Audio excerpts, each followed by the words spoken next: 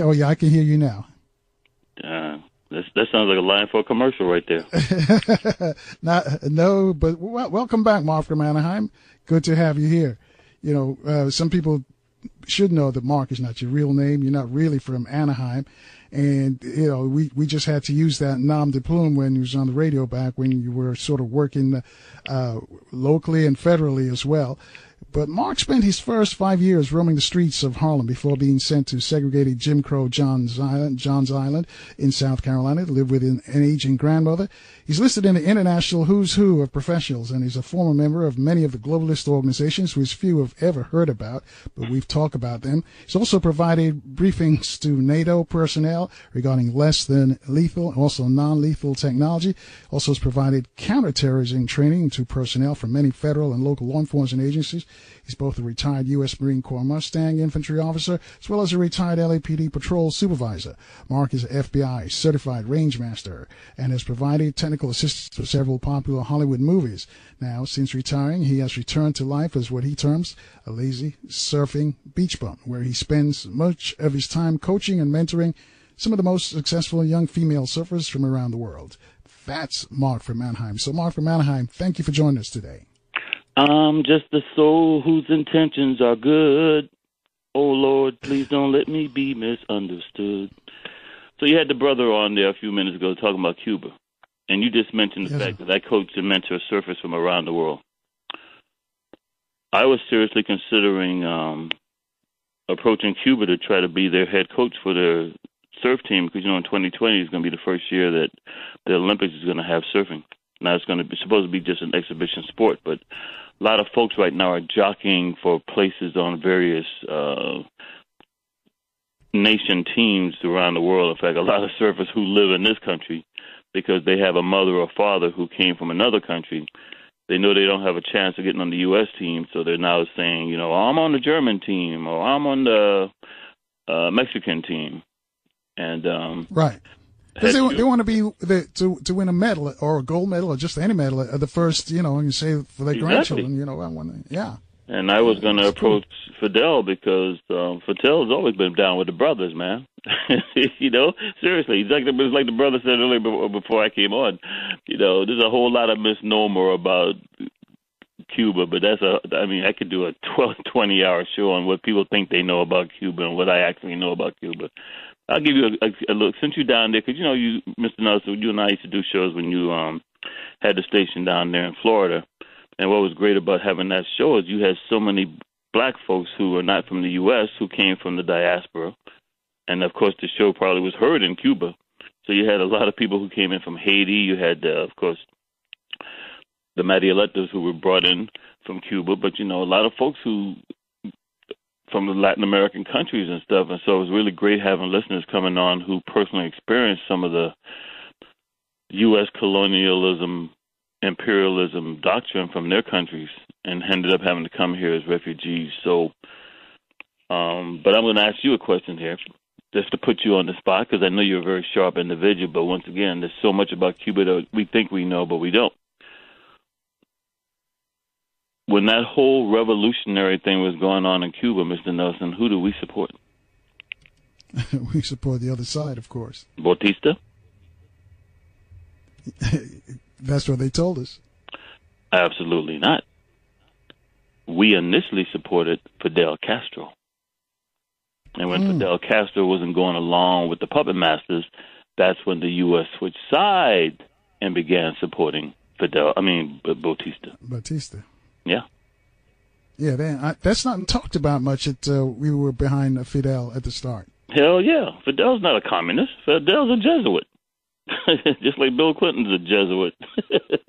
And just like this whole, and that's why right now, even though I'm not Catholic. Right.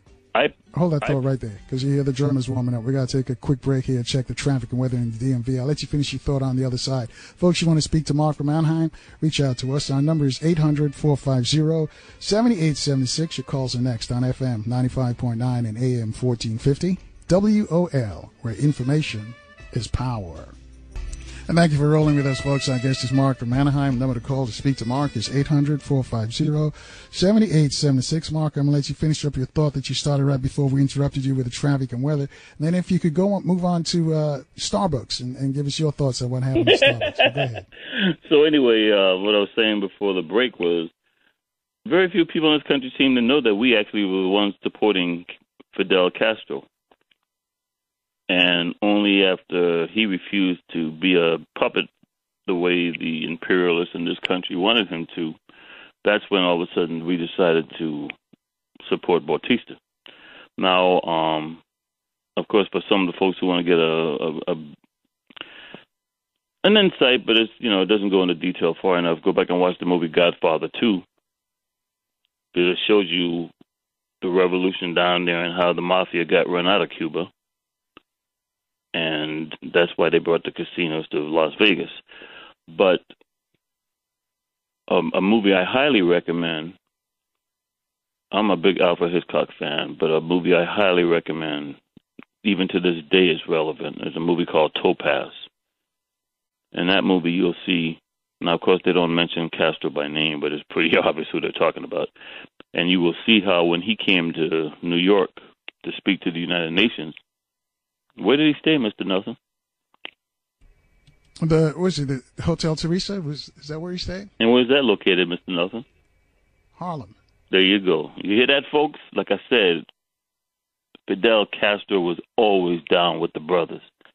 He stayed in Harlem. So you watch this movie, Topaz, because that movie also shows you a black guy working for CIA posing as a journalist. Who interviews the character who they don't say is Castro, but it's obviously Castro. Topaz, folks. Classic movie. And Castro was a Jesuit. Now, what I was saying before the break is I'm not even Catholic, but I pray for this Pope because guess what? He's a Jesuit. Jesuits don't become popes. Hitler hated the Jesuits. Killed lots of Jesuits. And this Pope has done something that no Pope has done since the 1700s, forcing the head of the Sovereign Military Order of Malta, Knights of Malta, to resign. Because these folks want an all-out war caliphate against the Muslims. They want to eradicate all Muslims off the planet. And this Jesuit Pope is standing in their way. There's a serious war going on within the intelligence community, Mr. Nelson, but there's also a serious war going on within the Catholic Church. And President Obama... Let me tell you for a second, because he said he caused quite a stir recently because he said there was no heaven. and then, they try to clean it up. No. But go ahead. He didn't say that, and they didn't try to clean it up. But since you brought that up, that's what I'm going to. I just told you, the folks who want an all-out war, eradicate every Muslim off the planet, hate the Jesuits. And you just repeated their propaganda. They're trying to foment hatred and anger towards this Pope. This is exactly what I'm talking about. One, the quote allegedly came from a guy who's 90-plus years old, who had nothing in recording or documented to even prove that what was allegedly said by that Pope was said. And mind you, I'm not Catholic, so I'm not here to defend the Vatican or the Pope. The Vatican has a lot of blood on their hands, and this particular Pope wasn't exactly the cleanest guy down in Latin America. But I'm just telling you what's going on right now. And what you just said is the propaganda I'm talking about to try to take this Jesuit Pope down. Because he's standing in the way of Trump and these other guys who are in the White House right now who want an all-out war to ethnically cleanse all Muslims off the planet. I already told you, we're headed for a civil war, which has already started. You can see that again in Antioch, Tennessee. And we're headed for World War III. And I'm not being hyperbolic when I tell you this. So just that kind of propaganda is being put out there already, disseminated, to let you feel less sympathetic towards this Pope when he comes under direct attack. That's another reason why I pray for him. And down in Cuba, President Obama was wise. He opened up negotiations. Why? I don't think... Have you ever had anybody come on your show, Mr. Nelson, beside myself and mention BRICS?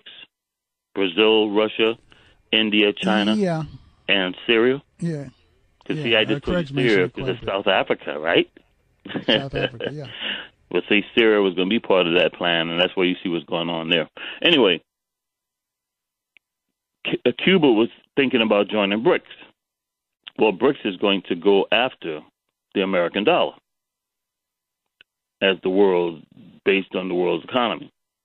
So you can't have a country 90 miles off the shore of Miami now in bed with BRICS that would help take down the U.S. dollar, the U.S. petrodollar, as they call it. So President Obama wisely opened up negotiations with Cuba. What are the first things these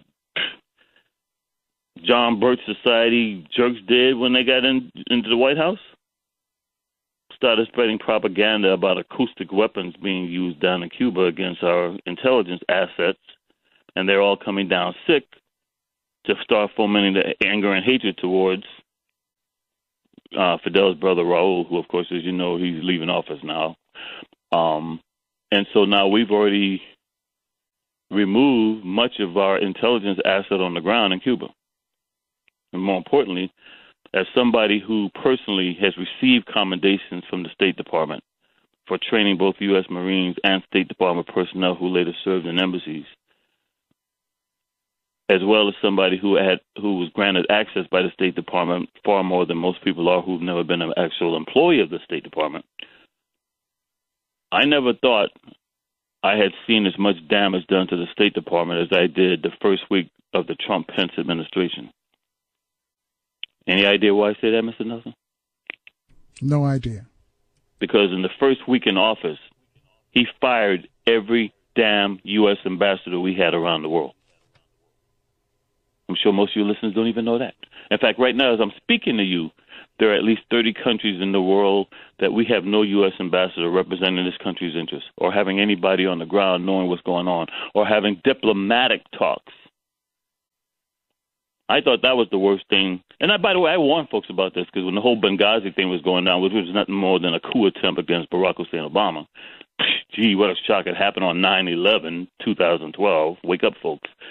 And, of course, Petraeus, which is ironic, too, because, I actually had done a Facebook rant back in 2009 telling folks how they're purposely comparing Barack Obama to Franklin Roosevelt, and how Franklin Roosevelt needed Smedley Butler to stop the coup attempt against him. And I'm like, will there be somebody as a Smedley Butler for Barack Hussein Obama? And sure enough, David Petraeus fell on his sword to save Obama's administration. But anyway, I say this to you because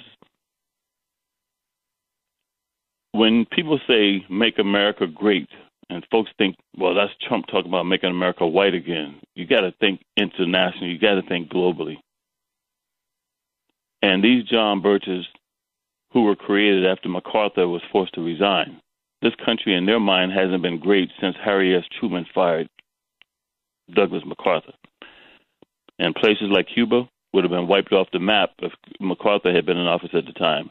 In fact, you may not be aware of this, Mr. Nelson, but during the so-called Cuban Missile Crisis, well, let me just ask you this. Because, there's a lot of listeners out there, especially young listeners. Why did we pull our missiles out of Turkey, Mr. Nelson?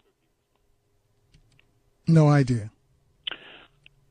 People for many, many years kept talking about how Kennedy showed his strength and the U.S. didn't put up with Castro, blah, blah, blah, blah, blah. And then I came on your show back in the early 90s. I'm like, wait a minute, that might be his story, but that's not the history. And you asked me, what does that mean?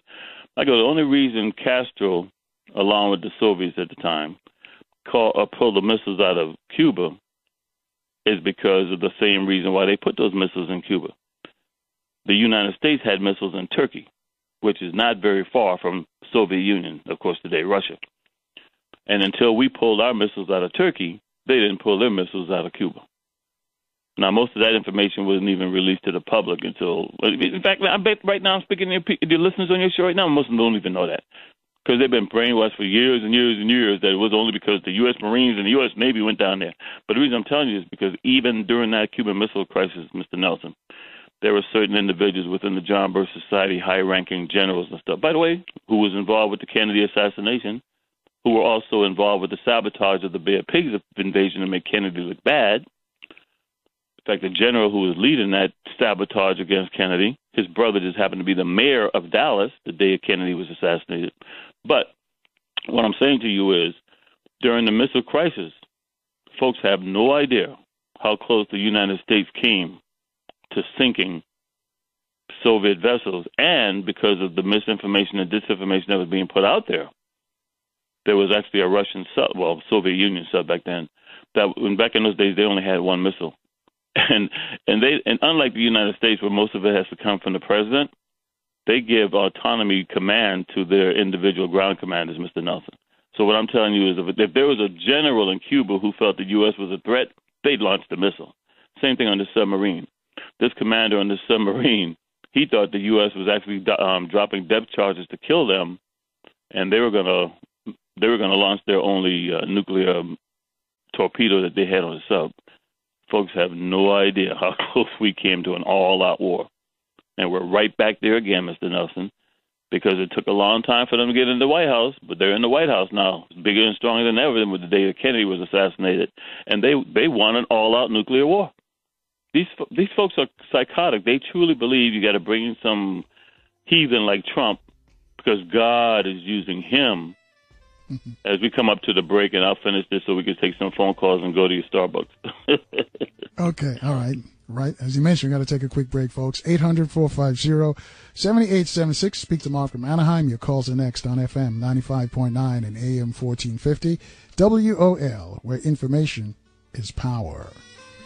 And thank you for rolling with us and our guest, Mark from Anaheim. Number to call to speak to Mark is 800-450-7876. We've got a bunch of folks all across the country want to speak to you, Mark, but I know you're going to finish your thought and take us over to Starbucks.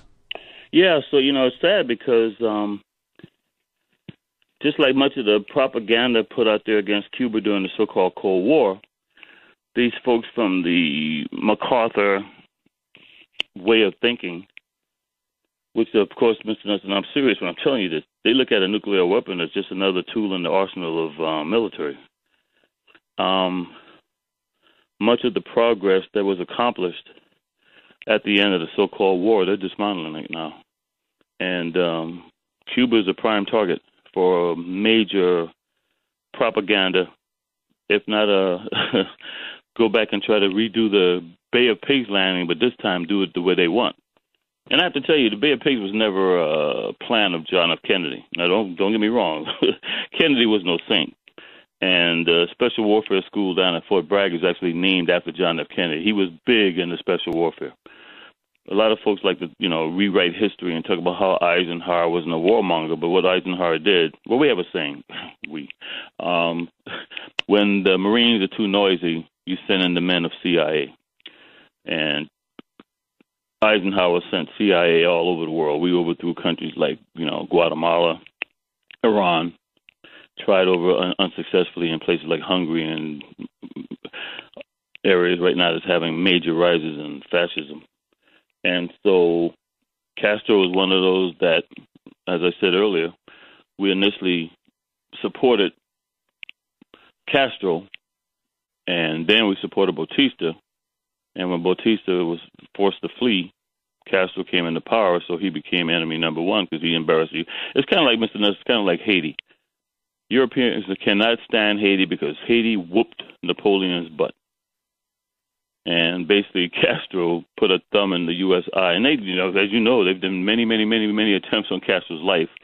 And since, I'm into books and movies, and I always try to make it easier for the person out there who might be the laziest but can get information that'll better understand, I strongly recommend they see the movie Ruby. That movie ties into the whole John F. Kennedy assassination, but it also ties into the mafia and what was going on down in Cuba. Much better than Godfather 2. So, there's information out there. And I know we have a lot of younger listeners who are like, what the hell are we talking about? Folks, if you don't study history, you're doomed to repeat it.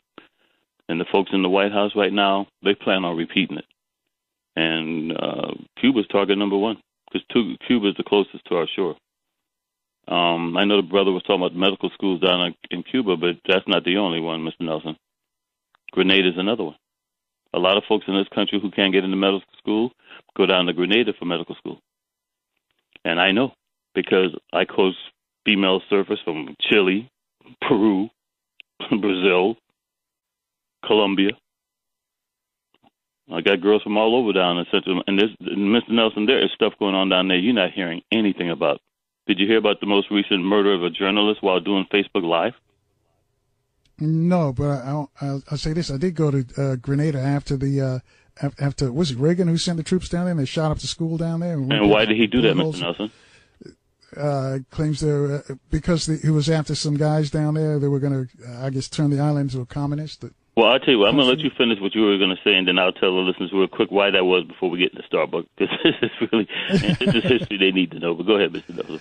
Nelson. Yeah, Maurice Bishop, I think his name was. Of course it was. Maurice, yeah. He was the leader, and they didn't like what he was saying. So he sent the troops down there to protect Americans who were attending the med school down there. Uh-huh. So after that, I went down there after. It was long. I can't recall it, but I do remember going in front of the school and seeing the bullet holes in the school. You know, and say, hey, this is what your taxpayers' money paid for. These holes in the building here where the students were going to school. And you know where I got orders? You know where I got orders the day Reagan ordered the attack down in Grenada? When? Why? I got orders to Cuba that day. Remember, we got Guantanamo Bay down there. Right. So trust me, I know, folks, what I'm talking about here. But anyway, so would you like me to enlighten you on what really happened? Sure, please. Yeah, that's why a whole lot of people are praying for me before they show today, because they know I don't give a damn anymore.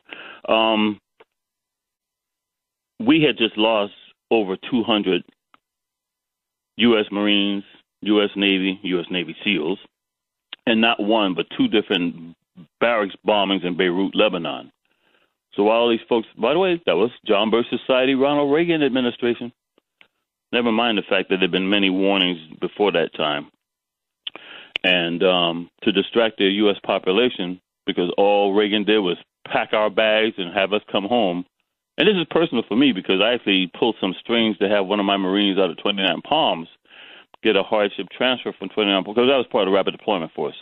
And he was the only surviving, not son, but grandson, because he was living with his grandmother in North Carolina before he went in the Marine Corps. And because he was the only male left in the family, I pulled some strings to get him out of my Rapid Deployment Force unit up at 29 Palms, had him transferred to Marine Corps Base Camp Lejeune. You know, I know you folks call it Lejeune, but it's Lejeune. And what ends up happening? We're part of Rapid Deployment Force. We never got deployed during the whole thing going on in Beirut in the aftermath. That Marine who I got the hardship case so he could transfer to be closer to home and not being part of Rapid Deployment Force, he got blown up in Beirut. So trust me, folks, some of you folks talk about this stuff like it's like some distant knowledge. It's personal for some of us. And Reagan just had everybody pack up and leave. And then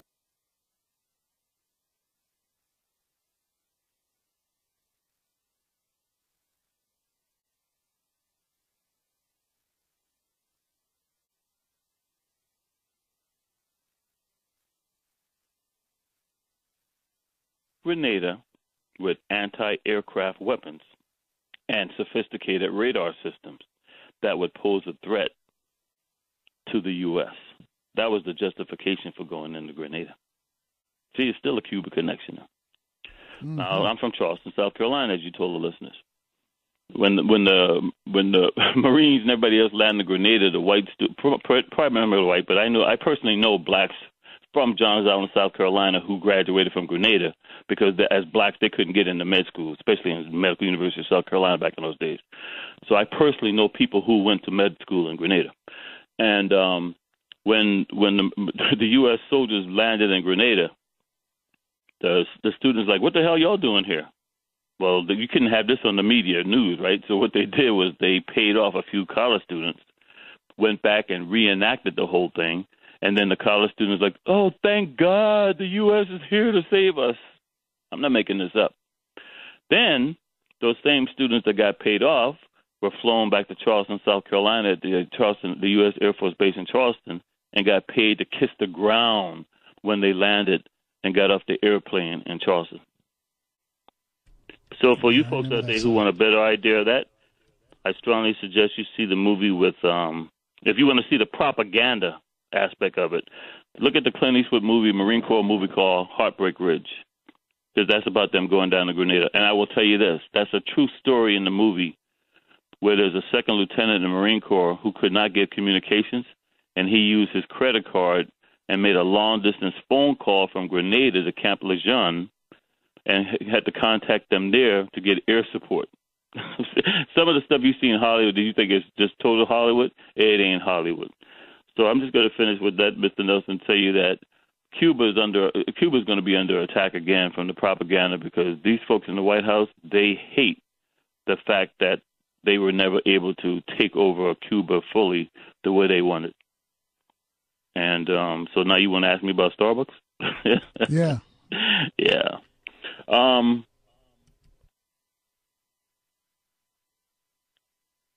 Sitting while black, right? That's right. That's what it is, profiled. So what do you think about Starbucks? I think it was profiled after 2 minutes. I mean, most people were in there longer than that, and they hadn't ordered or anything like that, But these two brothers come up and they sit, and in 2 minutes they call the cops. Well, first of all, let me just tell you, I'm a Barnes & Noble member, and a lot of Barnes & Noble, I have to go back. There was a time, Mr. Nelson, when I used to do radio shows with you, and much of the information that I was able to obtain, it was frustrating because when I tried to recommend books to your listeners, it didn't really help much. Why? Many of the books that I would read, only one bookstore on the planet sold those books. And guess what bookstore that was? Which one's that?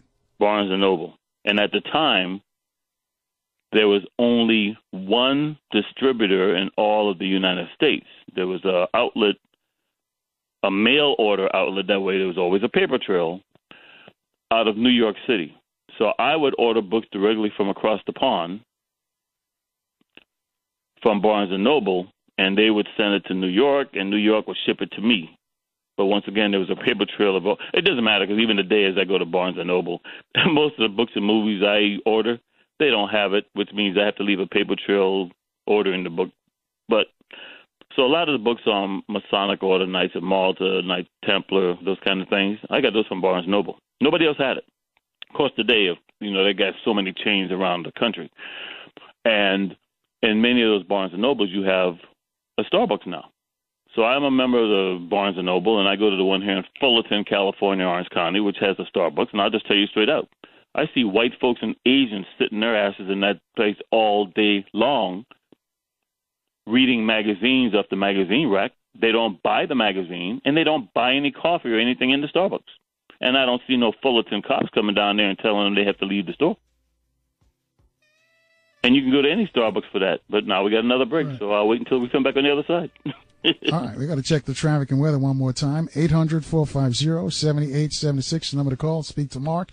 Take your calls next. It's The Big Show. Rolls on from FM 95.9 and AM 1450. WOL, where information is power. Thank you for staying with us, folks. Our guest is Mark from Anaheim. As you know, Mark is not his real name. He's really not from Anaheim, but that's another story. 800-450-7876 is the number to call to speak to him. Before I get back to him, let me remind you, coming up later this week, you're going to hear from Egyptologist Tony Browder. Tony's just back from Egypt. He's going to give us an update on his last trip. Minister of Wellness is going to be here as well, Nathaniel Jordan, and also clinical psychologist Dr. Jerome Fox. You know his book, Addicted to White. So tell your friends to keep it locked on FM 95.9 and AM 1450 WOL. Let's go back to Mark. Mark? Where are the white women at? You just said addicted to white, right? Yep, addicted to white, yeah. So, when you look at the thing in Barnes & Noble / Starbucks, what I was saying earlier, I see white folks and Asians down here in Orange County at Starbucks all day long. They don't, and it makes me angry because I'm in there buying magazines, and I realize I have to go around a lot of them who are just sitting in there reading magazines all damn day. They don't buy the magazines. They turn it into a library. They don't buy any Starbucks coffee or whatever else. And by the way, because I'm such a frequent buyer of books at Barnes & Noble, I can walk into Starbucks and get free stuff all day long because when I get my receipt from Barnes & Noble, it's telling me, hey, you're entitled to a free this or a free that. I don't go to Starbucks. Let me enlighten you, Mr. Nelson, because I know you have such a bad memory. Back in the 90s, as you know, more than 1 million people were killed in Rwanda. And I came on your show and enlightened your listeners on what was really going on in Rwanda. Because, see, I remember very well when the chief of the Hutus and the chiefs of the Tutsis, and folks, don't get it twisted, I'm not mispronouncing it, and I'm not confusing it with what's going on with the Muslims over in Syria. And in Rwanda, you had the Hutus and the Tutsis. And the Hutus and the Tutsis got together and decided no more war. Then the two chiefs get on a plane, the same plane, and their plane is shot out of the sky. When those two tribal leaders died, that's when the war started, as they call it, a civil war. Now, I came on your show and I said I found it very interesting because I noticed that when you look at the photographs of the dead, I didn't see blood protruding from a lot of these bodies. I know I'm not even going to waste time asking you if you remember what I suggested. But I found it very interesting because if the people are dying in a war zone and they're not dying from wounds that is causing blood to be spilled from the bodies, Mr. Nelson, that would suggest chemical warfare. But then I would know that, after all, I was an official nuclear, biological, chemical warfare inspector instructor for the United States. And I came on your show and I said, you don't see Juan Valdez Colombia coffee commercials anymore. So while these white liberals love to sit in Starbucks and all these others, back in those days, there was a whole lot of them cropping up. Many of them are gone now. But I came on your show back in the 90s, and I said, you don't see Juan Valdez Colombia coffee bean commercials anymore. Why? Because most coffee coming in this country today comes from the continent of Africa. And I further stated why these white liberals claim they're down with the hood. They don't ask any questions about the bloodshed that's taking place in countries where that coffee is coming from, that they're sitting there trying to pretend like they're the intellects of the United States. But more importantly, Mr. Nelson, I told your listeners, the number one export out of Rwanda at the height of that civil war was coffee. The number two export, Mr. Nelson, were the ingredients used in perithium. So you folks, you Google that one, perithium. That's an insecticide. And I wasn't surprised if a lot of the people who were killed in Rwanda were killed from spraying of perithium. By the way, for you folks out there who want to do some research, and I know we have a lot of folks who wore the uniform, Army, Navy, Air Force, Marine Corps, Coast Guard, whatever.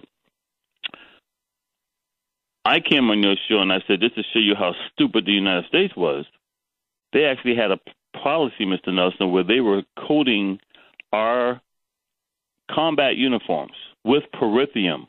That way, when you get deployed to Latin America or African country that has a high population of mosquitoes or flies, instead of having to always put insecticide on, your uniform was treated with perithium. Duh! That means your skin is inhaling that crap 24/7 while you're wearing the uniform. So there's no telling today, Mr. Nelson, how many people are screwed up, because insecticide is a nerve agent. So we'll never know how many people in this country have come back home because they wore those uniforms that were treated with insecticide that they wore 24/7. Seriously. So as far as Starbucks go, in today's realm, I don't support Starbucks. I don't go to Starbucks. And I think it's sad that these two brothers, because, you may know this. I'm not going to assume you know this. There are some people suggesting that whole thing was staged. Have you heard that? No, I haven't heard that one. Oh, I've heard it. I've heard black folks going on white talk shows saying they think it was staged. Now, I don't know whether it was staged or not, but this is what I get from it.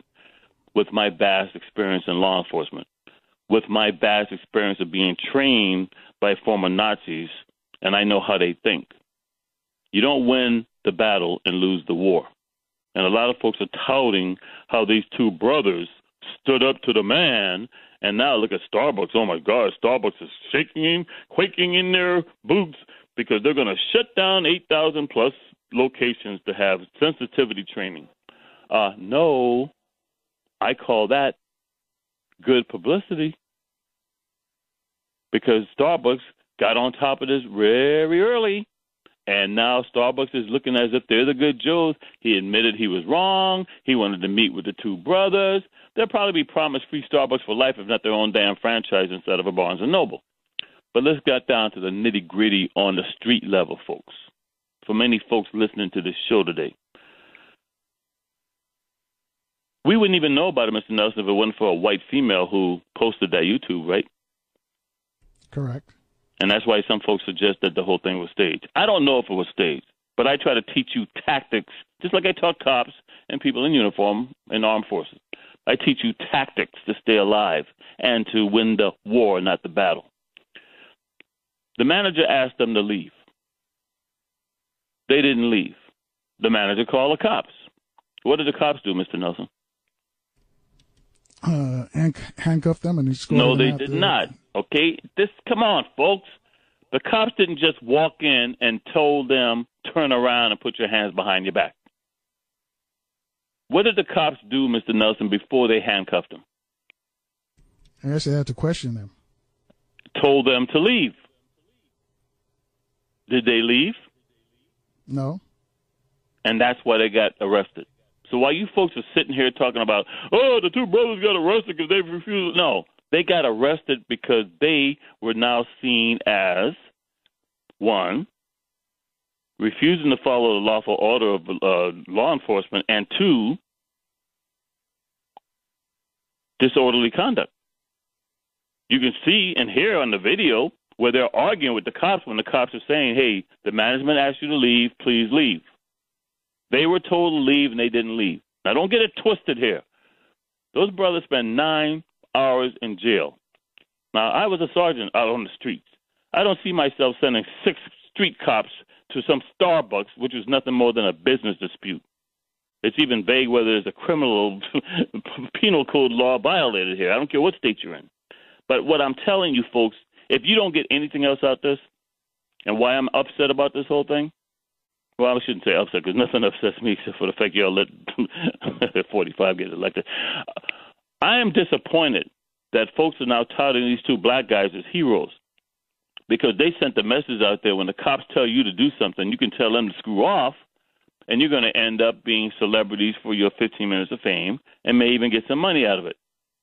Mr. Nelson, that could have gone sideways so quickly, and we could have had another controversial use of force incident where the two brothers either got tased, got beat with nightsticks, or ended up worse, Mr. Nelson, what? Dead. Exactly. So while you folks are patting yourselves on the back about these two black guys, they were idiots. When the cops got there, they should have gone outside like the cops told them, waited for their white friend, come back and file a lawsuit if they want against Starbucks, slam them on social media if they wanted to against Starbucks, even if they wanted to make a complaint against the police department, who was nothing more than a tool of private corporate fascists ordering them to leave the store. But when the cops come up and tell you to do something, do it. You make the complaint later. And if you don't be surprised if you end up with your butt beat or dead. I'm not saying it's right. I'm just saying that's what happened. Because those cops could have been cops who were overworked, already in a bad mood before they got there. Those brothers could have been somebody under the influence of alcohol or marijuana or some other drug, and things could have gone sideways very quickly. Instead of spending 9 hours in jail, they could have been in a morgue, and you guys would be out there complaining and whining and moaning until Al Sharpton shows up like he did in Sacramento, and nobody talks about it anymore. Does that answer your question on what I think about Starbucks, Mr. Nelson? It sure does. Thank you for sharing that with us. So before we take any phone calls, as I always do, I dedicate my appearance. First of all, I thank God, and there are a lot of people praying for me today because they know I'm kind of in a cantankerous mood here. So you know your listeners can ask me anything. Just ask one question because I'm only going to ask the one. They can ask me anything they want today, and I'm going to answer it. I'm just telling you because I don't care anymore. But I'm going to dedicate this show today to some white girls, like you said earlier. We're the white women. Zeta To Alvis, College of Charleston. Now, all my life, Mr. Nelson, I've experienced a lot of racism. You know, I grew up down there in Johns. Well, I got old. I never grew up.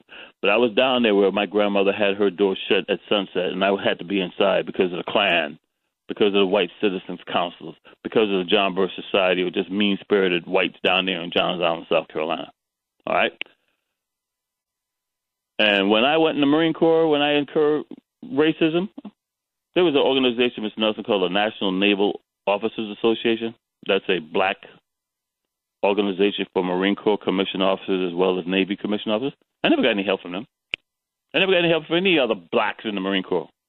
There was whites who helped me when I was incurring racism. LAPD, I ain't never got any help from the Oscar Joel Breyer Association, which I was a member of, just like the NNOA. There was white cops who came to my aid. So you folks could talk all the crap you want about black this, black that. I just tell you from personal experience. When I incurred racism, it was white folks who came to my aid. Why? Because I don't kiss nobody's butt and I don't kiss nobody's ring. I'm not a member of some fraternity. I'm not a member of some Masonic organization. And these blacks in these law enforcement agencies, these blacks in the armed forces, they're members of fraternities and Masonic orders. And if you're not a member, they don't give a damn about you. That's the reality. Take North Charleston. White boy shoots a black guy in the back. It was the black boy who planted the evidence and then later lied on the police reports. And if it hadn't been for somebody taking a cell phone cam of that whole shooting, we wouldn't even know what happened in North Charleston with Walter Scott. Now the white boy goes to jail, and you don't even know the name of the black guy who was the one who's a FOP, Fraternal Order of Police, with those Masonic symbols right in their logo, and this Masonic brother of his who was covering for the white boy, just like in the movie Rosewood. We know the white boy beat the woman he was having an affair with. We know they're blaming it on the Negro. And yet, because he's a Mason, we black Masons are going to hide the white boy and allow the entire black community to be burned to the ground and every black man hanged from a tree for a crime no black committed. That's who their loyalty is to. All right. Hold that thought right there. Got to take a quick break, and then we'll go to the phone calls, but we got to allow our stations to identify themselves down the line, like FM 95.9 and AM 1450, WOL, where information is power. Thank you for staying with us, folks. Or if you're just getting off work at 6 o'clock straight up on the East Coast, our guest is Mark from Anaheim, and the phone number is 800-450-7876 to speak to Mark. Mark, you ready to take some calls? Well, I just want to finish up on this, Mr. Nelson. Did you notice how quick the House Negro from Philadelphia Police Department? Who's the chief of Philadelphia Police Department, Mr. Nelson? I don't know his name, but I saw his picture. Is he a colored boy? Oh, yeah. Notice how quickly he came out to let his white masters know that his officers had done nothing wrong? Remember that song back in the day? And don't let it be a black or a white one. They'll slam you down to the street top. Black police showing off for the white cop. So while you folks sit here talking about, oh, my God, the white cops are killing blacks, wake up, folks. First of all, most people killed in this country by cops are not black. And secondly, I know some black cops out there who do things to brothers and sisters that white folks would never even try to get away with. So before we just go into the call, I just want to remind the listeners, I always dedicate the show to some folks. And when I was at the College of Charleston, I didn't have the Omega Psi Phi help me. I didn't have the Kappa Alpha Psi help me. I didn't have the Alpha Kappa Alpha help me. I didn't have the Delta Sigma Thetas help me. Why? Because I wasn't a member of any of their fraternities or sororities. You know who came to my aid, Mr. Nelson? All white female sorority, Zeta Tau Alpha. That's who helped me make it through college. That's who helped me make it when I went to boot camp while I was a freshman in college. And I still have white women from the Zeta Tau Alphas who for more than 30 years have provided me with information that I share with Dick Gregory before he passed over, rest in peace, and what I share with you. I ain't getting no information from colored folks. And that's a fact. So while you sit here and pat yourselves on the back about Harriet Tubman and all these other folks in the Underground Railroad, if it wasn't for white women who waited till their husbands left the plantation, we would have had no Underground Railroad. That's a fact. Let's take some calls. All right. 800-450-7876. First up, Wes is on line 3 calling from the ATL. Wes, you're on with Mark from Anaheim. Hey, Mark, man, I don't want to waste my question, but me and you differ on the Bush, how the Bush plan or what they operate. But my main question is you, man. Well, stop, brother. We got a little time. I'm sorry. I couldn't hear what you just said. Oh, about the Bushes, man. About the evil, they did all this evil stuff with Kennedy. But my main question, man, not the Bushes, but last time you was there, you said each branch of the military is owned by an individual family, different families. Yes, sir. So I was trying to find that, man. Could you give me the information on which family owned which branch? Okay. Mr. Nelson, see, this is what Mr. Nelson does. See, in the old days when Brother Greg was alive, I would provide Dick Gregory with the information. It would come from him, and you guys had no idea I was the one providing information. Brother Greg is gone. And what Carl did was put me on the spot one day during a radio show and goes, hey, didn't you talk about 5 families who own all the military? And I remind our listeners, I don't use the term military because that's a condescending term used by folks who actually hate us in uniform. Things have changed. And what my response was to Mr. Nelson in a recent show was, because of all the deregulation under Reagan, you don't even know who owns what anymore. Their name might be on it, but you don't even know. But back in the 90s, the Army was owned by the DuPont family. The Navy was owned by the Rockefeller family. The Marine Corps was owned by the Morgan family. The Air Force was owned by the Mellon family. And the Coast Guard was owned by the Giannini family. And if you don't know who the Giannini family is, that's Bank of America, because it's not Bank of America, it's Bank of d'Italia America. Giannini was Italian. Okay, I wrote it down, man. I wrote it down, bro. I appreciate that's what I needed to know. I was trying to find that all over on the internet. Brother, I'm sorry to tell you this, but much of what I share with you all, you're not going to find. And I'm going to tell you this, and this is serious. Mr. Nelson, there's a serious sanitizing going on the internet, because information that I used to be able to find, I can't find anymore. You got that? I post something on Barbara Bush. Is she related to Aleister Crowley? That's Aleister Crowley's daughter. Okay, I'm going to answer this question because the brother just started off with Bush. Let me just make it perfectly clear here, all full disclosure. Although the Clinton administration granted me far more access than any other presidential administration during my lifetime, I was always much closer to Daddy Bush. Now, Mr. Nelson alluded to earlier that I was a member of globalist organizations that some of you probably never even heard of. And trust me, they're the ones behind many of these think tanks on K Street in D.C. shaping public opinion and world opinion. Daddy Bush and I are fellow members of some of the not so well-known organizations. And I used to keep in touch with Daddy Bush. In fact, when Barbara Pierce Bush recently died, I wrote a thing about her and posted it on Facebook because I'm from Charleston. She went to high school at Ashley Hall in Charleston. And when one of my LAPD supervisors retired, Bill Clinton was president. He despised Clinton because he believed all the propaganda being told. And if you don't know this, when a police officer retires, you actually get a letter from the White House that's in a big frame. Well, Bill Clinton was the president at the time, and he did not want this sergeant that I was working for did not want anything from Bill Clinton. So I asked I call him Daddy Bush. I asked Daddy Bush, George Herbert Walker Bush, and Barbara Pierce Bush to please write me a letter directed to this sergeant from LAPD so I could read it during his retirement. So needless to say, you should have seen the look on people's faces in the room when here I am reading this letter from George and Barbara Bush congratulating him on his 30-year retirement. So I'm just giving you full disclosure here. But I'm not going to lie to you. Daddy Bush was not a conservative. He was a moderate. When he was a Skull and Bones at Yale, he tried to allow Yale Skull and Bones to allow black members in, and he was told, shut the hell up and go back in your corner. The bully, which I'm always criticizing. Oh, by the way, folks, get yourself a copy of the current issue of Savoy magazine. If you want to know who the House Negroes are, they've got more than 100 of them proudly displayed in this Savoy magazine that's out right now.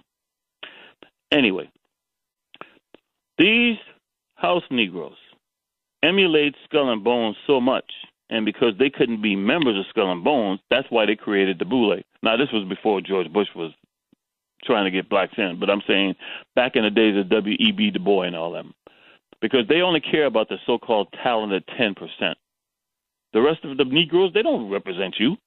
Never have and never will. Seriously, I'm just calling a spade a spade. Those are the house Negroes. And usually they're mulatto or quadroons or octoroons or whatever. And they're angry at me because they consider me a talented 10%, but I don't kiss nobody's ring, and I don't kiss nobody's butt. Now, white Masons, they all think I'm some reincarnated Mason, but, that's a show for another day. So, brother, what I'm trying to tell you is, with all this that's going on in the country today, get that magazine, Savoy, and you will see names of people like in charge of stuff like Pfizer, pharmaceutical, and it's a CEO that's a colored boy whose name you never even heard of. Because back in the 90s, they were grooming they were grooming me. I just didn't kiss the ring and sell my soul. So during the Clinton years, when they were grooming all these buppies, black yuppies, and most of them now live in Atlanta, that's like the Boule headquarters. Now they've secreted themselves in certain positions in office, especially they love black women. Why? I can hire 2 white females. Because if I hire a black female, I just kill 2 quarters with 1 stone. And she ain't thinking black. She's like a Stacey Dash. She's living in a predominantly white neighborhood behind closed gates that you'll never be able to come to. That's what's going on in this country right now, Mr. Nelson. Wow. Wes, and thank you for by the way, call. and that's who's leading most of the continent on Africa. Because when there's a conscious black person who was supported by somebody like Castro, that person got taken out, replaced by somebody who the U.S. and European whites wanted in office. You pay them off, and they screw the mass majority of the population of the country because a certain elite in that country, they get money paid off, and 80% of the profits go to the British or the U.S. corporations. And it's not just British. The Dutch were doing this colonization long before the U.S. was even in existence. But that's what's going on. But I know we're running on time. I got to shorten these responses, so let's move on. All right. We got to take a break, right? 800-450-7876. I mentioned we got to take a break. We got to take our last look at the traffic and weather in the DMV. Folks, you want to speak to Mark from Anaheim, reach out to us. Again, that number is 800-450-7876. We'll take your calls next on FM 95.9 and AM 1450. WOL, where information is power. And thank you for staying with us and our guest, Mark from Anaheim, 800-450-7876. Let's go to line 1. Kiki's called us from Iowa. Mr. Nelson. Yes, sir. We didn't finish. So what I'm trying to tell a brother is, you can have your opinions you want about the Bush family, but just let me enlighten you on facts. I told LAPD more than a year before it happened that the 4 cops involved with the beating of Rodney King would be found not guilty, and you would see the largest riots in U.S. history. And I told you, Mr. Nelson, and I remind you again, on the last time I was on this show, after the riots, and that following November, I went to a spook convention where 3 guys in suits got on the elevator with me and goes, "Hey, you're working for LAPD now, huh?" I go, "Yeah." "What'd you think about the riots?" I go, "Anybody with a brain the size of an earthworm could tell there was so much propaganda out there setting up the riots." And these 3 guys got off the elevator and looked at me and goes, "Well, you tell Daryl Gates and your boys we ain't done with you yet." You folks don't even realize very little in U.S. politics happens by accident. Even the cops, they're more manipulated than you are. And they don't listen and they don't read anything but certain, so they don't, Oh, by the way, Mr. Ellison, I had a retired LAPD cop, one of my former LAPD recruits, just send me a Facebook message this past weekend saying, "When the Civil War starts, I will be in his rifle sights." So what I'm trying to tell you as far as Bush goes, Bush was never a conservative. Bush is a moderate. The Reagan family, there's no love lost between them. Reagan was forced to carry Bush as his running partner if they had any chance of beating Jimmy Carter. And even when that didn't help them, they just went over to Iran and sabotaged the deal that Jimmy was trying to make to free the hostages. And, the Marine hostages were held long enough so Jimmy Carter couldn't get reelected. These same folks are back in the White House, Mr. Nelson. Not necessarily the president or the vice president, but people behind the scenes telling them what to do, like Ollie North. So what I'm just trying to tell you is, during the 1992, whether you want to call it a civil unrest, a riot, a rebellion, call it what the hell you want it. If it had not been for Daddy Bush, there would have been a whole lot of dead black folks and a whole lot of dead brown folks because these John Birch Society members wanted Daddy Bush to send the Marines into L.A. and kill U.S. citizens. That's one of the reasons why he didn't get reelected, because Bill Clinton, who's his cousin, by the way, would have done it. Those Marines were sitting down here at the long-gone Long Beach Naval Base. I was the first LAV platoon commander, light armored vehicle. I helped create the doctrine and tactics for the LAV and the Marine Corps. So I know what an LAV can do. They had all these brand-new LAVs from Camp Pendleton staged at the Long Beach Naval Base waiting to go in L.A. to kill the Negroes and kill the Mexicans. And Bush said no. So whatever you think you might know about Bush, you may not know. So I don't want to belabor this, Mr. Nelson, but I just want to say one last thing on this. I mentioned Savoy. For you folks out there, get yourself a copy of the 17th anniversary Savoy magazine, spring 2018.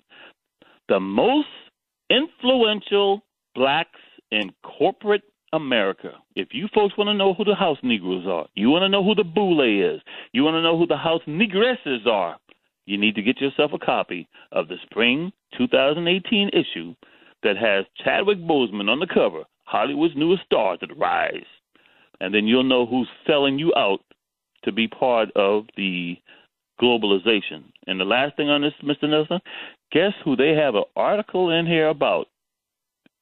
The first Starbucks in Jamaica. So since we're talking about Starbucks today, there's some, synchronicity here. They have an article about how happy they are that Starbucks is now in Jamaica. And that's Savoy Magazine, spring 2018. Let's move on, sir. 800-450-7876. Kiki, called on you. I hope you're still there from Iowa. Thank you for taking my call. Thank you, Mark. I have a question. A couple weeks ago, you were on the other morning show. Yes, ma'am. And you had brought up how Melania Trump was FSB. And let's correct that. What I suggested to the listeners is this. Trump, if anybody get anything out of the interview with Stormy Daniels and the other hoochie mama, Trump and his wife don't even sleep in the same bed. When folks, and I tell you, I keep it simple. Anybody who tells you there's no such thing as white privilege, you know damn well Barack Hussein Obama would have never been president if Michelle Obama had naked photographs on the internet, especially freaky naked photographs of other women. But nobody talks about it because she's white. Nobody talks about the fact Melania Trump came to this country on an illegal visa passport and was working here, while Trump wants to send immigrants out of this country because she's white. And more importantly, I stated, well, it's no big deal that they sleep in separate beds because I've never believed they're really a marriage of arrangement anyway. It's kind of like the movie Total Recall where Arnold Schwarzenegger thought he was married to his wife Sharon Stone when the whole time she's married to some other guy in CIA. I truly believe that perhaps some of the rumors and allegations regarding the fact that Melania Trump may be an FSB asset, there may be some truth to it. But I'm sorry, sister, go ahead. Well, what I was saying was, do you think, because I remember you were also talking about the Parkland shooter, do you Yes, ma'am. think that now what's going on with all the shootings and this talk about war with Russia and everything else, do you think that the soldiers that are placed here maybe or the spies that are placed here that are already in the United States can infiltrate our government system, and it could be like that movie Salt? Remember, if it wasn't for Angelina Jolie stopping all of it, basically we the Russians would have made us go to war and everything. So do you see something like that happening or no? And I'll take my comments off air. Thank you. Yes. Now, folks, the only reason I stopped the sister because I have to clarify, because when the sister comes on and says that I said Melania Trump was FSB, that's taking my words out of context. I don't need no drama from the White House, so you know damn well is listening to the show. Anyway, Salt is a movie I highly recommend. Angelina Jolie, and I also recommend a movie with Sidney Poitier from the 80s called Little Nikita, if you want an idea. But you can go back and more recently, watch the TV series Homeland, Season 5, which clearly shows you somebody who's a station chief in Germany who was compromised while she was a station chief in Lebanon I'm sorry, she was a station chief in Iraq, and the Russians compromised her, and she had been working as a mole for she was a double agent for the Russians ever since. We have, the U.S. has assets in government agencies in other countries, but, sometimes the U.S. really thinks that, oh, my God, we're so great. You know damn well we got Russian assets and high positions of power in this country. Seriously. Many of them, like suggested in the movie Little Nikita, they're never playing an active role until one day somebody knocks on their door and calls on them to fulfill an assignment. And as far as what the sister was saying earlier in regards to the Parkland shooting, very little in politics happens by accident. And all I'm telling you is this, folks. I just keep it simple. I don't believe anything I tell you. You draw your own conclusions. You do your own research. The vast majority of mass shootings at schools in this country happen at white, middle class, or upper middle class, predominantly white schools and predominantly white neighborhoods. One, that's why they don't have any metal detectors. But two, those kind of things don't happen here. And three, white folks with money, after a shooting like that, what do you think they do with their children? They take them out those upper middle class white public schools and put them in charter schools or private schools. I'm just calling a spade, folks, because Betsy DeVos, who's Secretary of Education, hates public schools. The John Birch Society hates public schools. They don't call them public schools. They go like the movie Ride with the Devil that shows you Quantrill and the supporters of the Confederate States of America burning down the first thing in the town, the government school. That's what they call public schools. They hate the U.S. government. I'm not being hyperbolic when I tell you this. They want to privatize everything. Donald Trump is not guarded by Secret Service. He's guarded by his private guards because they don't have to report to a government agency oversight committee when he's committing something that's unethical, immoral, or illegal. And they're going to privatize everything. So for all you idiot cops out there who voted for Trump, check your tax plan this year. Because a lot of things you could claim on taxes before Trump got in office and signed that Republican bill, you're not going to be able to claim on taxes coming up next year. And I laugh, Mr. Nuss, when I hear folks going, oh, because of Trump, I've already saved 25. How do they know what they saved? That tax law doesn't go into effect until you file your taxes for next year. And this is how stupid Americans are. So for all you folks in law enforcement, or you folks in uniform and armed forces, look how many benefits you're going to lose now under the tax plan because they hate federal agencies. They're replacing all of you with private. And so all you folks who keep protesting the public police, they've already got their private cops. Worse, they've already got RoboCop. So I hope that answers the sister's question. All right. 800-450-7876. We're coming up. We're going to take a quick break here. When we come back, we'll speak to Al. Al's calling us from Tennessee. Folks, you too can join the discussion with Mark from Anaheim. Reach out to us. Our number is toll free. It's worldwide. It's 800-450-7876. We'll take all of your calls next as the big show rolls on from FM 95.9 and AM 1450 WOL, where information is power.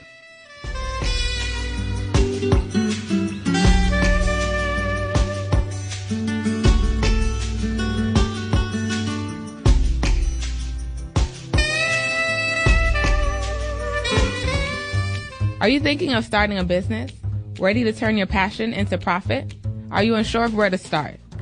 Well, I'm here to help you. I am Danielle Nicole, and I am all in your business.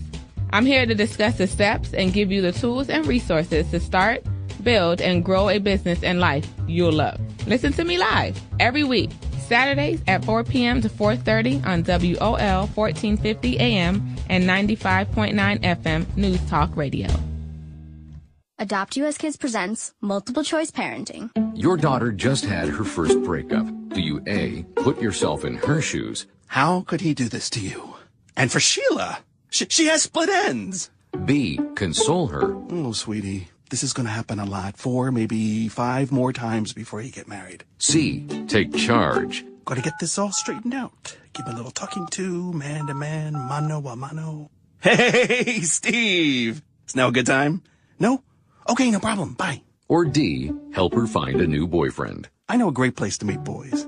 The internet. Nice, single boys. Never mind. How about some ice cream? As a parent, there are no perfect answers. But you don't have to be perfect to be a perfect parent. Thousands of teens in foster care will love you just the same. For more information on how you can adopt, visit adoptuskids.org. A public service announcement from the U.S. Department of Health and Human Services, Adopt U.S. Kids, and the Ad Council. I get it. Your desk has been there for you. Holding up your computer, your unused stapler, and that plant you forgot to water. But maybe it's time to leave your desk and spend your lunch break volunteering with Meals on Wheels. Doing Meals on Wheels for me is the joy that I look for at the end of my week. I'll come to the door with one meal and I'll walk away with a full heart. Drop off a warm meal and get more than you expect. Volunteer at americaletsdolunch.org. That's americaletsdolunch.org. Brought to you by Meals on Wheels America and the Ad Council. The Carl Nelson Show is here daily from 4 to 7 p.m. on WOL. News Talk 1450 AM and 95.9 FM. And thank you for 07876. Before we left, we are about to get to speak with Al. Al's calling us from Tennessee. He's on line 4. So, Al, you're on with Mark from Anaheim. Thank you, Mr. Nelson, for taking my call. Mark, what's going on in Antioch, man? I want to get your opinion on what's going on down here. Is this a race war continuance, or is this a distraction from the Trump lawsuit? The Civil War has been going on for a while, but it's not confined to race. Even like during the last Civil War from the 1800s, you take a guy out here in California, we have Vandenberg Air Force Base, but there was a General Cook who served in the Union Army. His daughter was married to Jeb Stuart, who was a general in the Confederate Army. His son was a general in the Confederate Army. So when it comes to Civil War, it's not a race thing. It's dividing up. Like I said, when I have a LAPD cop who was one of my former recruits, not only that, I was personally invited as the guest to his wedding. I was the highest ranking person in a U.S. Armed Forces uniform at his wedding. I was the spokesperson who spoke at his wedding, and now he's telling me that when the Civil War starts, I will be in his rifle sights? This ain't about black and white, brother. Don't get it twisted. Antioch, unfortunately, you have a lot of idiots out there. Some of them are borderline schizophrenic, bipolar, whatever you want to call it. Also crazy, listening to people like Alex Jones and all these other far right-wing radio stations, listening to Trump saying that Obama was he wasn't born in this country, and they're carrying out the stuff that they hear on the radio. So here you got a guy, he's a racist, he's a member of a white sovereign citizens group, but he was also a person who suffered major mental illness. But since we have to reduce the population in this country, and since the National Rifle Association is giving so much money to elected officials, and since the gun manufacturers, especially when there's a Republican office, their gun sales go down, we have to find a way that even somebody with a mental illness can still get their guns back. So what you do, instead of destroying those guns when you take them away, you give it to somebody else who's in the family. And then that father gives it to their son, who goes out and kills a bunch of Negroes. They're playing down the whole idea that everybody targeted at that shooting was black. And this guy was known for being a hardcore, right-wing, make America great again, Alex Jones follower, white sovereign citizen. John Birch Society. He's not John Birch. He's one of those on the fringe. John Birch is more sophisticated. I live out here in Orange County where, we have wealthy white folks, or like down in La Jolla where we have wealthy white folks, like even Mitt Romney has a house in La Jolla. So down here we don't call it the John Birch Society. We call it the Welch Foundation. It's kind of like the Nazis. It's kind of like the Nazis and the skinheads. Skinheads are the idiot fringe on the lower levels that do the dirty work for the Nazis behind the scenes that you normally don't see. The John Birch Society is behind the scenes who you normally don't see, and they've got folks like this guy and what Hillary Clinton alluded to as the deplorables out there doing their dirty work because they don't even know they're being manipulated. A great movie that shows you that is a movie called American History X. Yes. Remember, Stacy Keach was behind the scenes, and he never got seen. Right. So I hope that helps to answer your question, brother. Hey, I appreciate it. All right. Thanks for my call. Thanks, Al. Mr. Nelson, before we take another call, let me just make this short because I know we're running out of time here. For those folks out there who want to reach out to me, and I'm going to tell you, Mr. Nelson, we got some problems in this country, not this country, around the world. Because I did a radio show with you earlier this month, and in less than an hour after being on your show, I had more than 100 people find me on Facebook. So I'm just going to give this out. If you want to reach out to me or you want to see some of the stuff that I share, because I share stuff that you're not hearing in the U.S. media.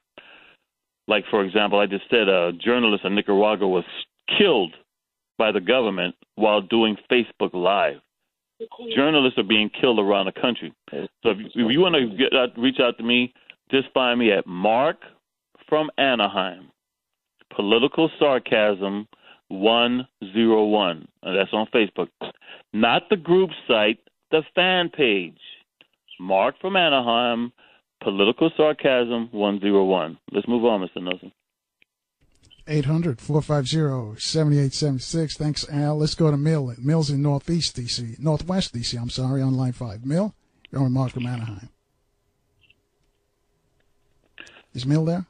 All right, Mill left. Let's go to line 6. Those corrupt Baltimore cops got him. Cleve is calling from L.A. Cleve, you're on with Mark from Anaheim. Yes.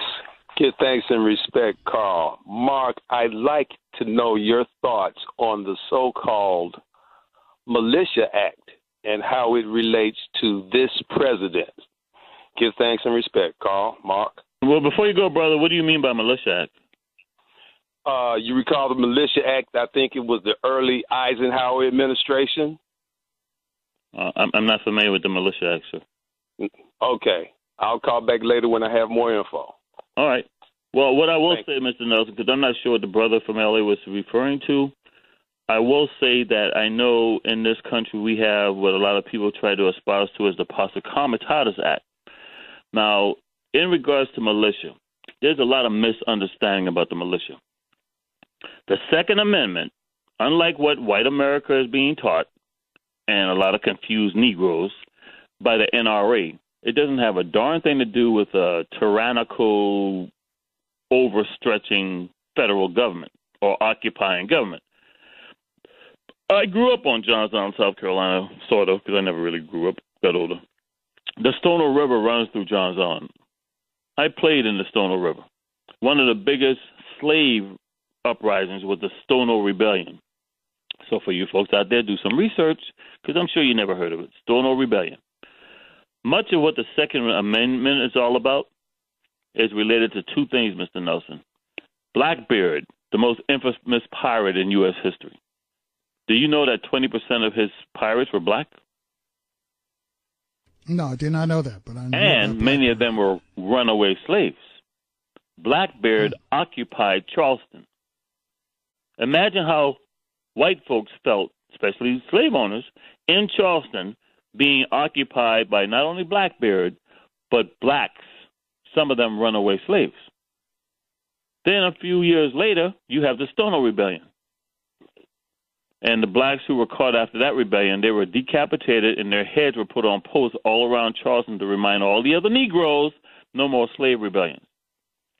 When the Congress was deciding what laws to maintain on the books and what laws to get rid of, when the Second Amendment came up, it was slave owners from places like Virginia and South Carolina who reminded them of Harper's Ferry and the Stono Rebellion and all these other, violent acts.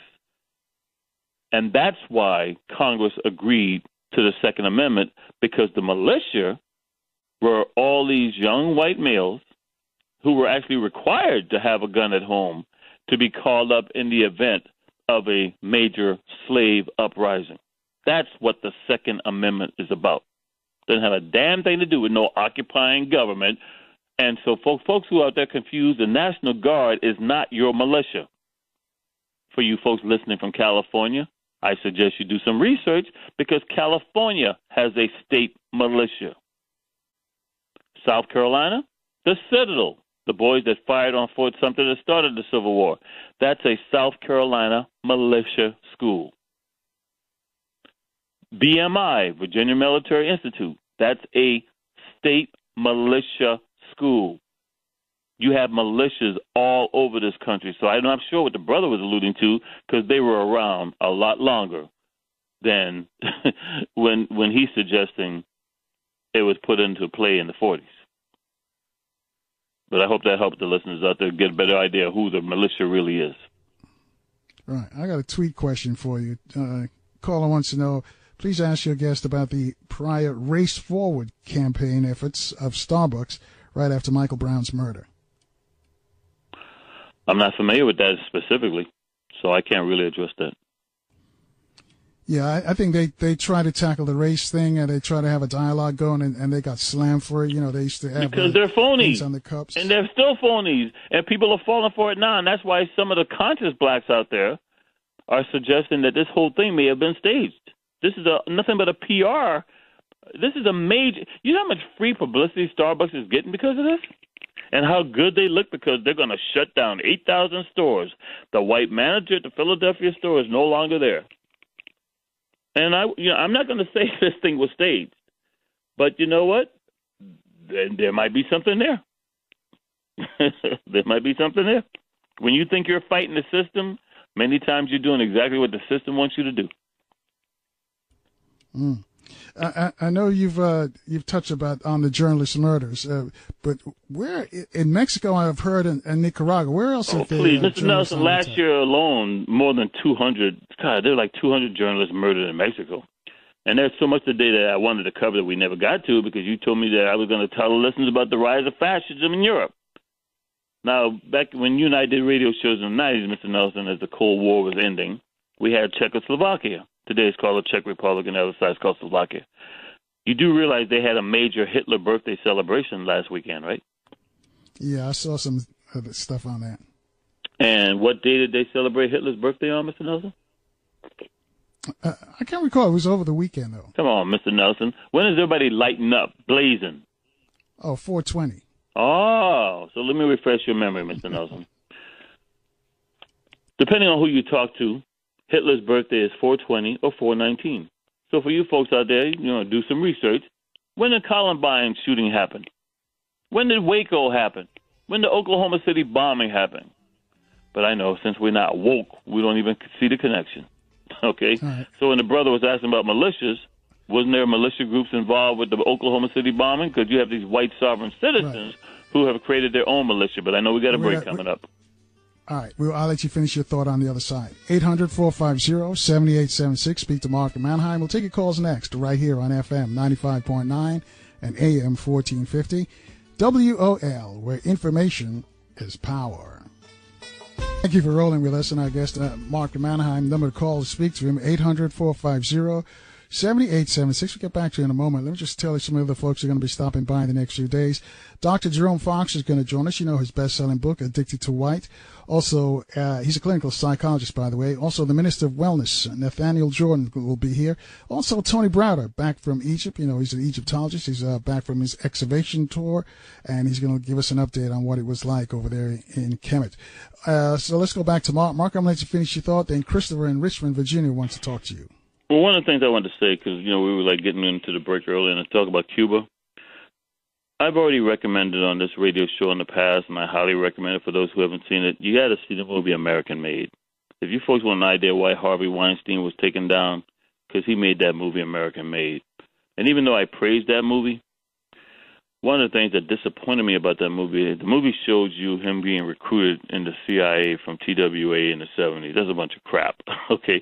Mr. Nelson, you know how far back? Oh, God, we call him the greatest treetop flyer of all time.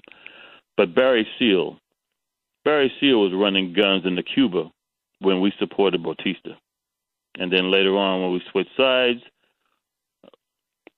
people found out, guess what? Barry Seal was transporting guns into Cuba when we supported Castro. So he didn't get recruited in the 70s like that movie suggests.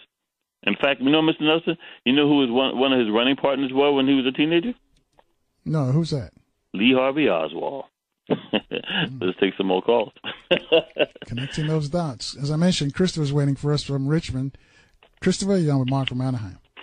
Yes, sir. How you doing, Mr. Nelson? How you doing, Brother Mark? Happy to be here, sir. Still obnoxious as always, I am. Peace and love to you. I asked you a bunch of questions the other day on Facebook, and you answered all of them. But I think I got a question about Brother Terry Albury, the FBI agent that's looking at like 5 years for leaking information to the press. They'll teach him to be a whistleblower and nice mulatto boy who thought he was doing the right thing, and he's getting more time in prison than spies who we catch here from other countries. But what's your question, brother? Why is this such a double standard? Because I see Comey, he just released a book about his interaction. I'm sorry. I am holding that book in my hand as we talk. It's called A Higher Loyalty, Truth, Lies, and Leadership, James Comey, because Barnes & Noble knew I wanted that book, so they said, hey, brother, you want me to put your name on the list so you can be one of the first ones to get James Comey's book? I am literally holding that book in my hand as you talk, but go ahead, brother. Yes. I want to know how come Mr. Albury got charges and Comey is just he making a bag off of it. He cashing in right now. And just for the listeners out there, what's the brother's name that most folks don't know about that's getting railroaded? Terry Albury. There it is. I posted about Terry Albury. I've been following his case. I feel for the brother, but he's another one of those up-and-coming boule boys who thought he was part of the system and didn't realize how he was being manipulated. And worse, when he found out what was really going on, he took it the wrong way. I have no sympathy for him because he didn't know the rules of the game, and he played the game, and he lost. James Comey, on the other hand, I came on this show, and I've said it many times on my Facebook site, James Comey and I have one thing in common. We're old school. When LAPD was going after me because I refused, they knew I wasn't going to go along with a controversial, which is now an infamous officer-involved shooting, that I was the original incident commander for. They're always trying to do damage control. In law enforcement, most cops are not racist, like you're being told. They're human beings. Cops are a reflection of society.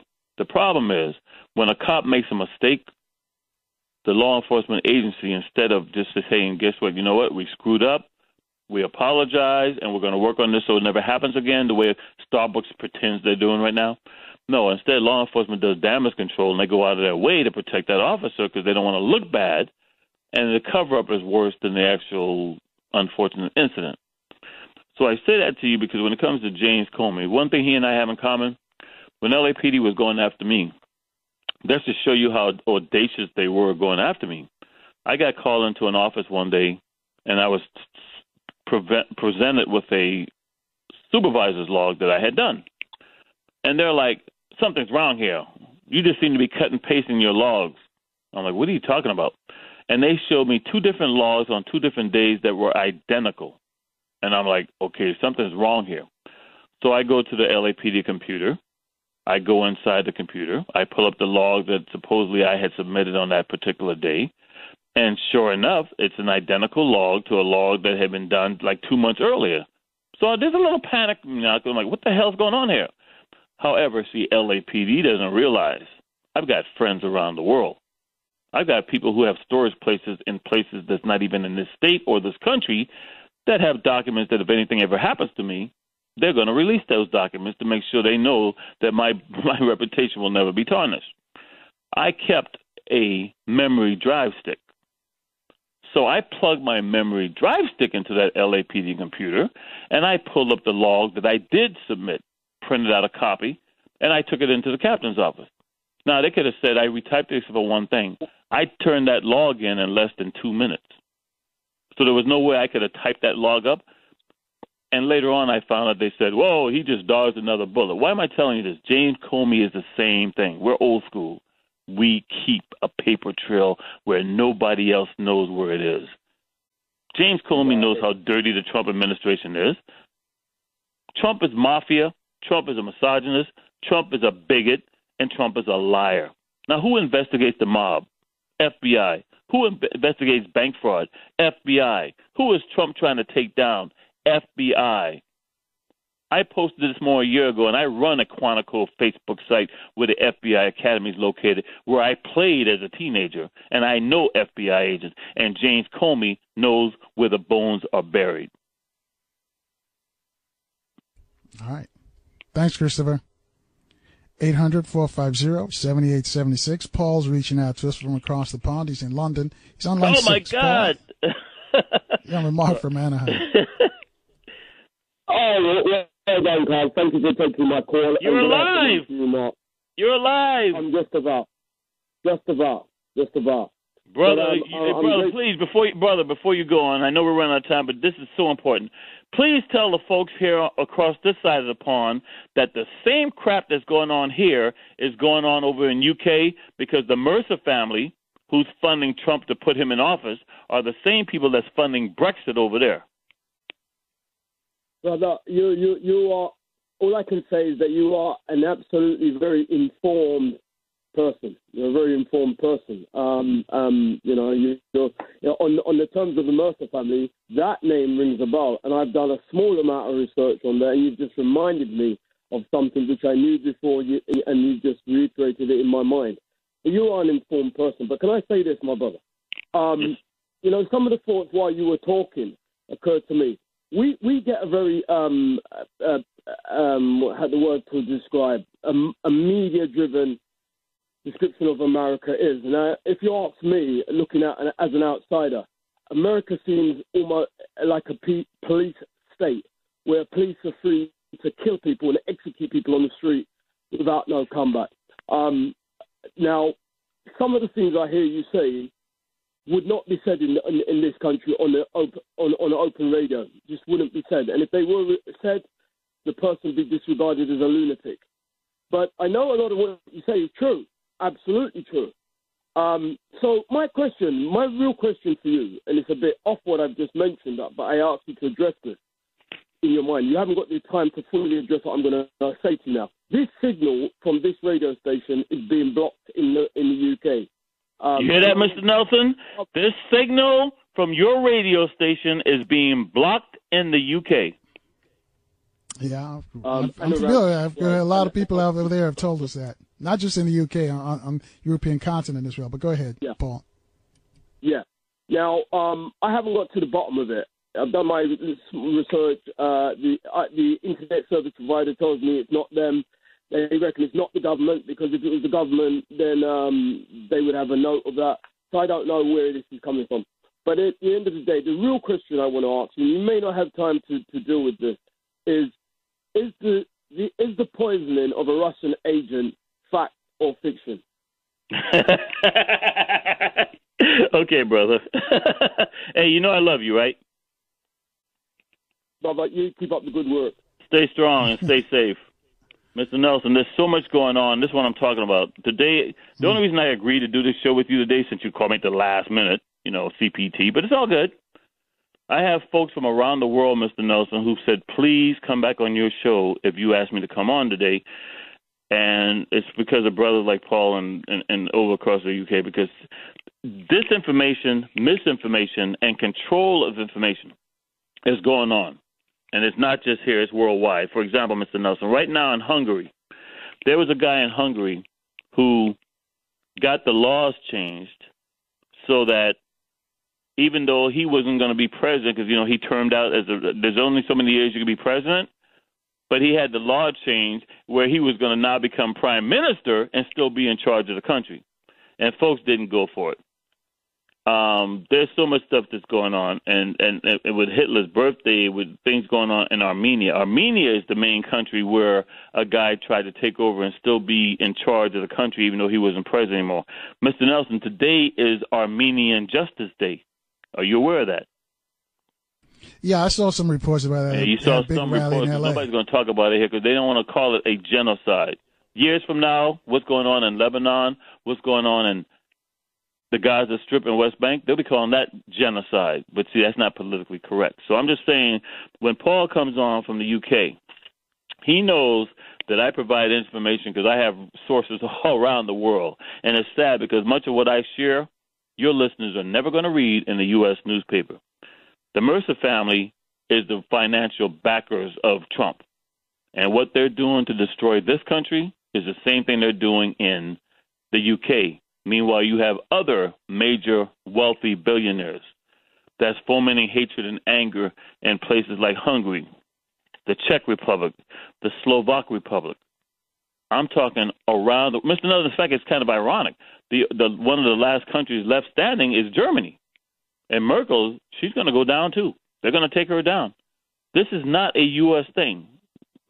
This is a oligarch around the world creating their so-called New World Order in the fashion they want. There's a major war going on in the intelligence community, and there's a major war going on in the Catholic Church.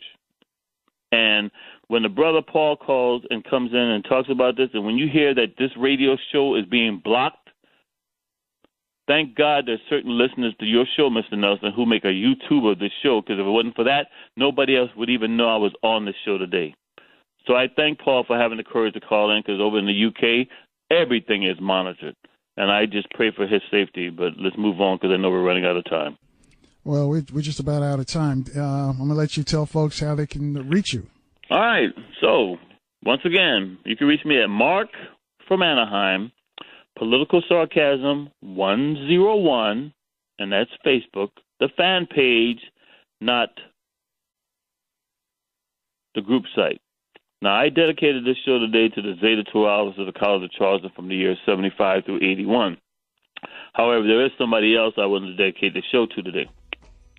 I'm dedicating my appearance today to Carl Nelson, who is a journalist, unlike most of these other talk show hosts. And Mr. Nelson, thank you for putting my life in danger again. I'll talk to you later.